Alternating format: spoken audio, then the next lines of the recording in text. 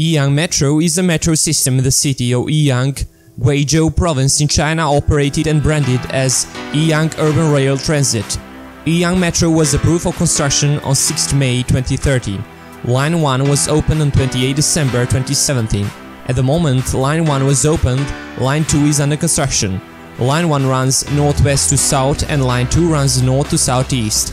The network map, including Line 3 and Line 4, which are still under planning, and existing long-distance railways, is as below. Total number of stations is 10. Total system length is 12.83 kilometers.